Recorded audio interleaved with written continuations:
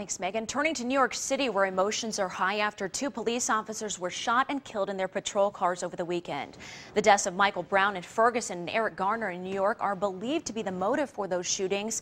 A memorial has grown outside of NYPD in honor of the two officers as people gather not to protest but to mourn their loss. The families are joining New York City officials in calling for calm. A former New York City police officer now living here in Northeast Wisconsin is following that situation closely. Rich Lang and talk with NBC 26's Eric Kress about the latest developments. The badges that Rich Langan keeps as mementos look great on his wall, but his memories I helped a lot of people.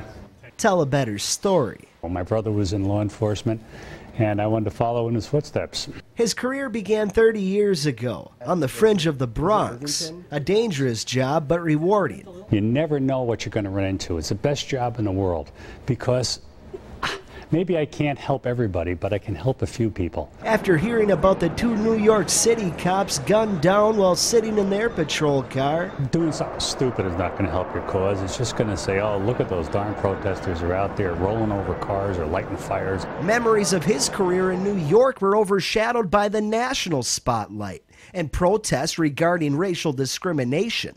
Get the sympathy of the public, okay? Get your point across so that something positive will come out of it.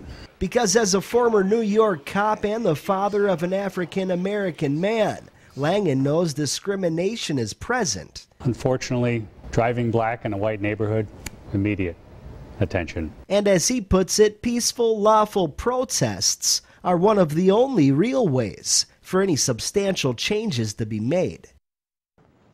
Now, Langan spent the last 20 years of his career serving with Ashwaubenon Public Safety.